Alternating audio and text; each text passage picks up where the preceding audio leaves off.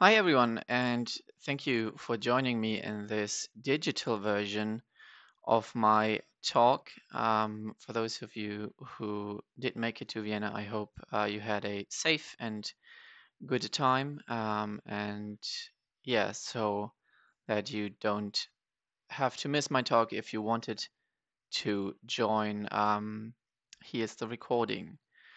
So we will be talking about stabilizing Chromium's Wayland support and in a bit more detail about implementing and testing fallback tap dragging, which I will explain in more detail later on. But just so that you aren't left wondering for half of the talk, it's a mechanism to drag tabs out of or between windows of Chromium that works on Wayland. Um, just a few sentences about me. Hi, I'm Max. I work at Igalia. We're an open source consultancy, and I'm part of our Chromium team. Also, I did try to design this talk so that you don't have to have any prior knowledge of Chromium or Wayland. So I hope that went well. Um, First, the agenda for today. I want to start by giving some motivation. Why do I care? Why should you maybe care about Chromium on Wayland? Um, and then, yeah, some details about Chromium on Wayland that you will need to know. And also after that, some stuff about Wayland, the Wayland protocol extensions, so that afterwards we can talk about tap dragging. And then finally, we will also talk about testing on Wayland using the example of Chromium tap dragging. So for the motivation, many distributions use Wayland by default, have been doing so for a few years now, but only very few enable Chromium's Wayland support, which does exist. Gentoo has a compile time option to use the Wayland support. Alpine Linux is, as far as I know, the only one that enables the native Wayland backend by default, and all the other distributions leave it as is, which means it will run via X Wayland. So it seems we haven't reached parity with X11 yet. Um, One of the things that is noticeably broken on Wayland is tap dragging. I have a video that I will show you later so that you can see for yourself what I mean by that. But then let's take a look at the current state of Chromium on Wayland. And just so that we're all on the same page, Chromium is an open source browser, which is the basis for Google Chrome, but also many other browsers, for example, Brave. It's also what Electron is built upon. So if you've used a desktop app, chances you've used Electron and thus Chromium. Um, and so this is relevant for many things, not just Google Chrome, the browser. Um, I want to start by just a little bit of details about Chromium's internal architecture. Um, this diagram shows a little bit of the platform support. So at the left in green, you have the Aura windowing system, which is sort of a replacement for GTK. Chromium uses that on both Windows and Linux. And Aura then uses for the lower level abstraction handling of input and graphics, it uses Ozone.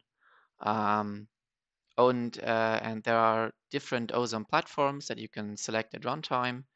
The three listed here are the most relevant ones that live in upstream Chromium. X11 and Wayland are self-explanatory, I would say, and DRM is only relevant for Chrome OS, which is Google's Linux distribution that they ship on Chromebooks. So let's take a look at how Ozone Wayland has evolved over the years. It was introduced in 2013, and more or less right off the bat, Intel had a downstream fork that added a Wayland platform using Ozone. And then it took quite some time for upstream to also add a different implementation of a Wayland platform, which originally was only meant to be used for testing Chrome OS stuff on Linux. And this original upstream implementation had a very different architecture to what Intel had developed. And also Intel had based their implementation on a Chromium internal framework, which had been deprecated in the meantime. So upstreaming their implementation would be quite non-trivial.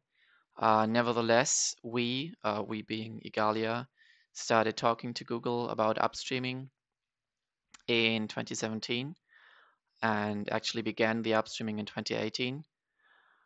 And that went quite well, I would say. And building on top of the existing Ozone Wayland support from 2020 until a few months ago, we also had the Lacrosse project, which had the aim to make Chrome more stable on Chrome OS, also using Wayland.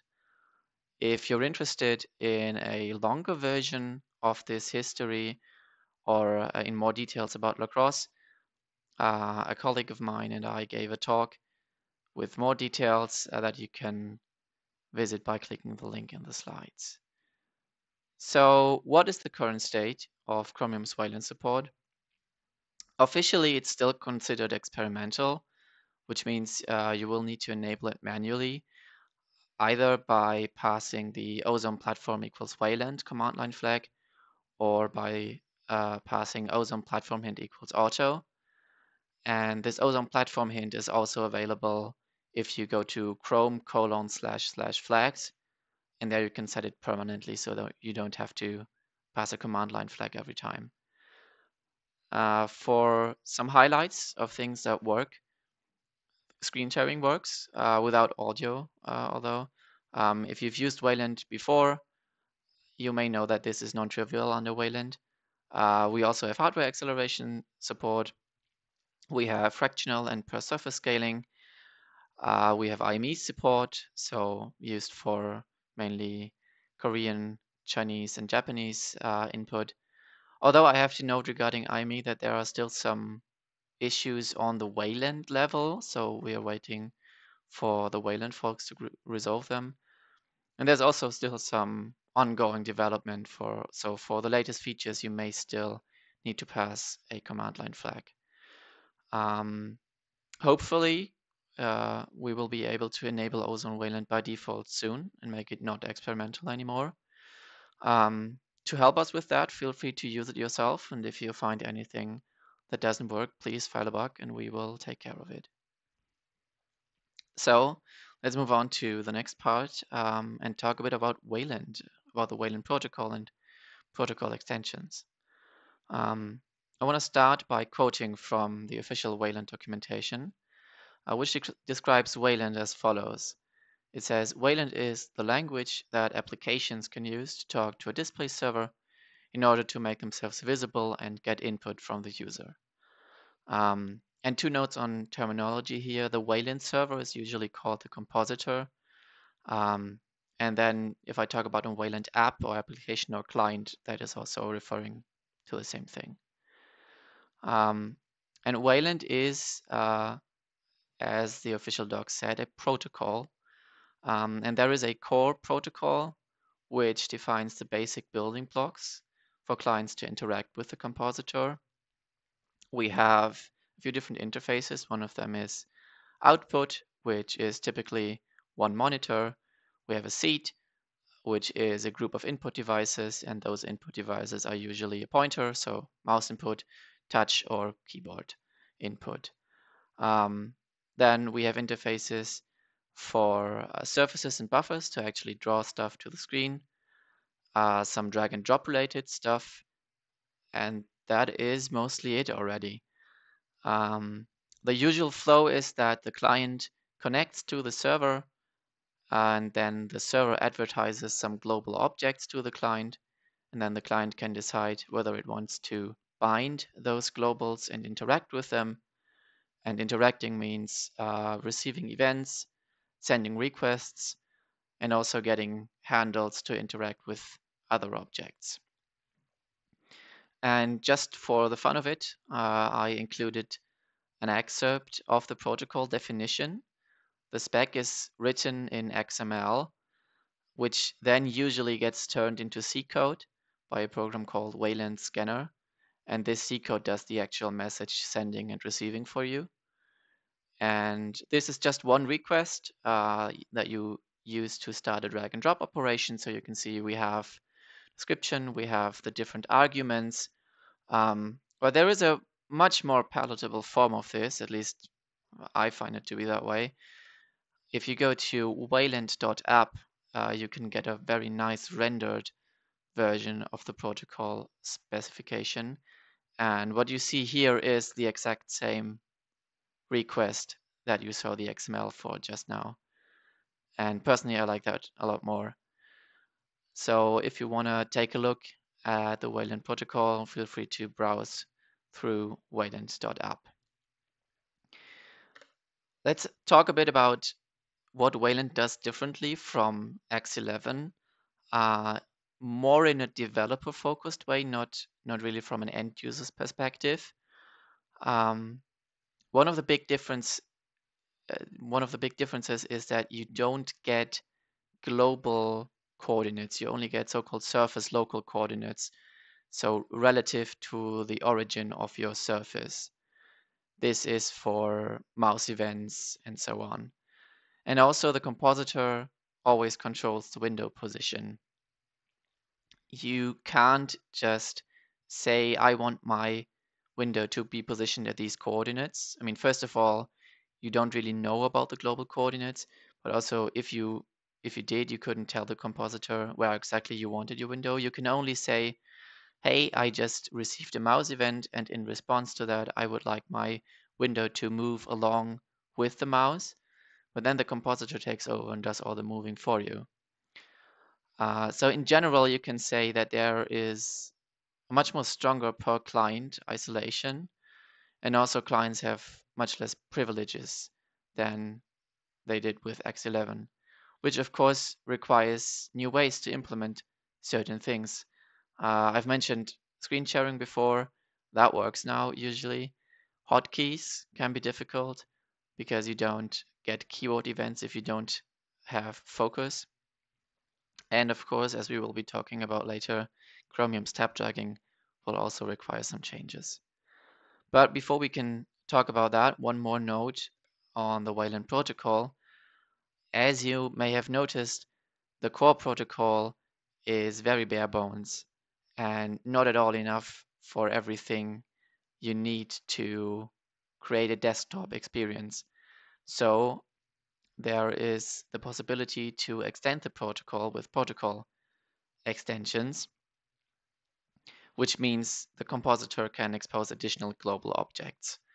The reason for this, according to the official docs again, is that it makes Wayland easier to develop, extend, and maintain, which may be true, but in practice, it means that you have a somewhat fractured ecosystem because different compositors usually implement different extensions. And so one app that works perfectly fine on one compositor may not work at all on a different one, which can be frustrating for end users. I've listed two examples of existing and widely used extensions implemented by pretty much every desktop compositor. First one is XDG Shell, which gives you the desktop style interfaces that you need for pop-ups, window title bars, and so on. And for all the graphics people, there's Linux DMA buff, which means you can have buffers based on the Linux kernel DMA buff mechanism. There's also the possibility to have private custom downstream extensions if you control both the client and the server.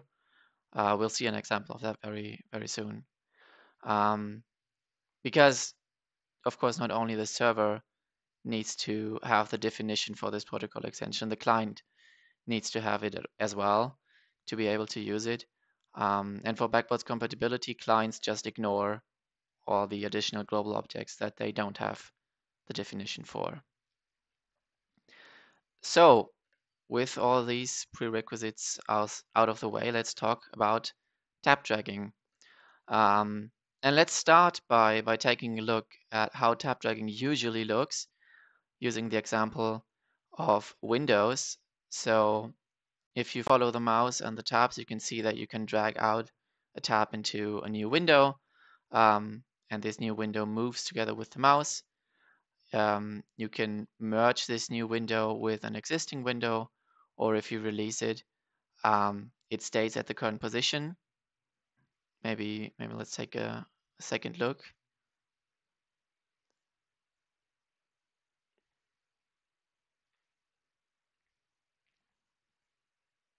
And in general, I find this to be quite smooth. Um, it may be a little bit over the top compared to what, for example, Firefox is doing, if you're familiar with that. But it does look nice, I think. But the problem is that it doesn't really work as nicely on Wayland. If you again follow the mouse and the tabs, you will see that there is a new window, but it does not follow the mouse cursor. It just stays at a fixed position.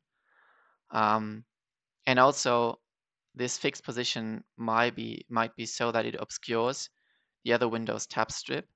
So if we play this again, you will notice that I will have to let go of the mouse, move the window back down again, and only then I can drag it back into the window. But if I detach it again, we have the same problem.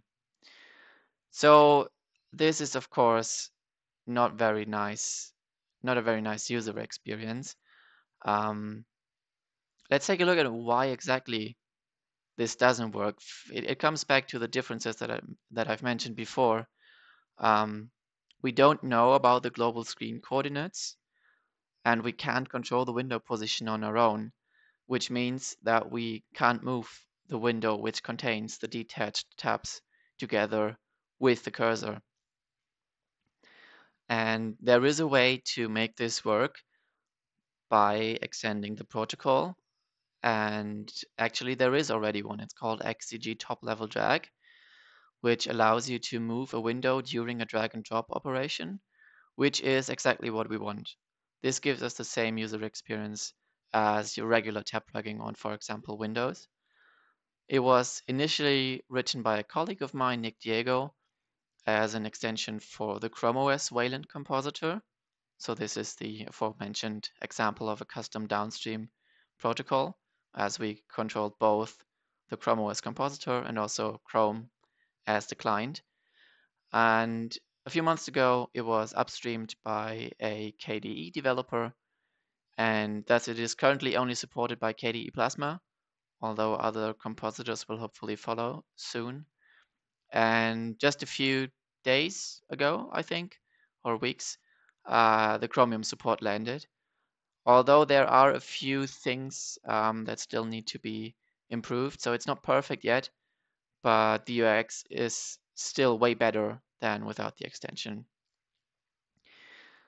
The problem is that, of course, as I mentioned before, not all compositors support this protocol extension yet. And even when all compositors have implemented support, it will take quite some time for all users to update to a version of their compositor that has this support. Especially on LTS distros like Ubuntu, this might take years. And so we still need some kind of fallback tap dragging, which, as I've mentioned before, if you're familiar with Firefox, how Firefox does tap dragging, fallback tap dragging is very similar. So we just use a regular drag and drop with a simple drag icon instead of dragging whole windows around. And then we only create the new window when we actually drop the tabs, when we release the mouse. And this sounds quite simple, but as so often, the devil lies in the details, because this still violates a lot of assumptions that the regular tap dragging code makes. And it's currently behind a feature flag that you can see on the slide if you want to try it out yourself. This was due to testing issues originally. We weren't able to test it, and I'll explain why in a moment. These testing issues have been resolved by now, and we're currently fixing the few remaining bugs that we know of, and so we should be able to enable it by default soon. And of course, I also have a video of how fallback tab dragging looks. As I mentioned, you now don't get a full window while dragging, you just get this drag icon, and only when you drop it, you get the new window, which again is maybe less impressive than the regular Chrome tab dragging, but it makes up for that by working well. So let's take a look at the testing issues that I've just mentioned. And let's start by taking a look at how Chromium does its end-to-end testing. We have a header file called UI controls, which defines a few functions that you can use to inject custom events. These two here are for moving the mouse. The first one just is fire and forget, and the second one runs a closure once the mouse move has actually been done. And this is, of course, only the Chromium side. We also need a counterpart for Wayland on the compositor side to actually implement these custom events that Chromium is requesting. And what we've been doing is we've been using Western Test. Western is a Wayland compositor, and Western Test is a protocol extension that was created for Western's internal testing suite, which allows us exactly what we want to do. It gives us the possibility to generate compositor events as if they were coming from a real user. And Chromium runs its tests under Western, and it slightly tweaked Western Test and then used that to implement the UI controls functions that I just showed you. But there are some problems with Western Test, mainly because it was created for a completely different purpose. It has very different semantics than the UI controls functions. One example is that there is one function in UI controls which allows you to do a mouse click with keyboard accelerators pressed, so being shift or control. But we need multiple requests using Western Test to implement this one call. One to, or maybe multiple, to press all the accelerators, then one to press the mouse, one to release the mouse again, and then release all pressed accelerators that weren't pressed before. And then we have some internal waiting for all these requests to complete. And this internal waiting stuff might interfere with other waiting stuff. I won't go into more details. For example, drag and drop also has this internal waiting, and thus our drag and drop tests were especially affected by this. Also, in general, Wayland is an asynchronous protocol, and so it was difficult for Chromium to know when all the handling of the different requests used to implement a UI controls function call had been done. And what we've been doing is we've just been listening for matching input events. But that created some subtle problems leading to tests being flaky, so sometimes passing, sometimes failing. And also one problem which mainly or possibly even exclusively affected the tab dragging tests is that it could happen that events would be delivered to the wrong browser window as soon as you had multiple windows open, which happens quite often in tab dragging tests. And I want to take the time to explain why, because I think it's quite interesting. The reason is, as usual with Wayland, Western Test takes surface local coordinates, not global coordinates. So you give Western Test some coordinates and then a surface that these coordinates are relative to. And internally, Western, of course, is able to translate these coordinates to global screen coordinates. The problem is that on the Chromium side, the lower level implementation does not know which window the test that is currently driving the events is targeting. So the test is just saying, okay, I have this button maybe. What are the coordinates of this button? These are relative to the window that this button is contained in. And then the test just passes these coordinates down to the lower layers. But this lower layer now needs to find out which surface it needs to pass to Western test together with these coordinates. So which surface are these coordinates relative to? And the implementation was to just go through all the bounds of all the open windows and check if they contain the target location. But the origin is always at 0, 0 because we have surface local coordinates. So usually what happened was you check if the coordinates are inside the first window's bounds. They usually are. So everything was relative to the first window, even though the test might be targeting the second window. And then Western would translate these coordinates to the wrong coordinates and everything would be going wrong. So how did we solve this problem? And the obvious solution, at least to us, was to ditch Western test and create our own protocol extensions. Protocol extension, just one, which has the very creative name of UI controls, unstable, which has now just one request per UI controls function with the same semantics. And also the server now sends an event back to the client after handling a request so that we know when it has been handled and we can just run a callback when receiving that event instead of blocking and waiting. And to fix the problem with multiple windows, we actually had to change the tests.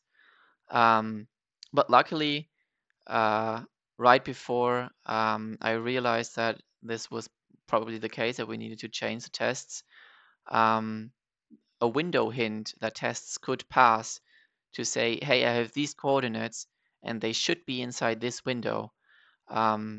This window hint was introduced because there were similar problems on Mac, and we could just reuse that on Wayland as well. Also, as a side note, there might be other approaches. For example, there is libEI for input emulation, or maybe other approaches. So if you have any ideas, if you have any opinions, please do reach out and let us know if we can maybe improve this further. Finally, before I will show you one more video, there is one more thing that the tap dragging tests in particular need to work. A few variants need two windows of the same size right next to each other. But of course, this is not easily possible on Wayland because we can't just tell the compositor we want our windows to have these bounds, and the compositor does that for us. So we need some way to resize and move windows. And at first, we experimented with special requests in our UI controls protocol extensions to allow us to do just that, resize and move a window. But it turned out to be quite difficult to implement correctly.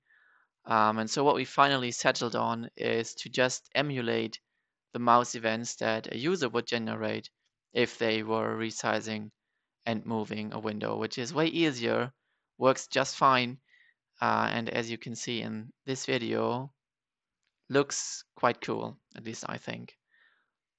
So we have the window that opens here. We first resize it down, we move it to the position, we open the second window. Western reuses the same size of the previous window, so we don't actually have to resize it. Let's take another look. So we resize and move the first window, and then we just move the second window right next to it. And now the test can run under the expectations it has. And using this, all the tests that can pass on Wayland for tap dragging do pass now. There are some tests that can't work because they test that a key press aborts the drag and reverts everything to how it was previously. And that just doesn't work under Wayland because you cannot receive key events during a drag and drop operation. But aside from that, all tests pass. So as I've mentioned before, there are only a few bugs remaining, at least that we know of. And as soon as they have been fixed, we will enable fallback tab dragging by default, of course, unless the XGG top-level drag extension is available to give you the full user experience. And that's it from me. Thank you if you've made it to the end of this talk. And with any questions or feedback or other stuff, please feel free to reach out using the email shown below.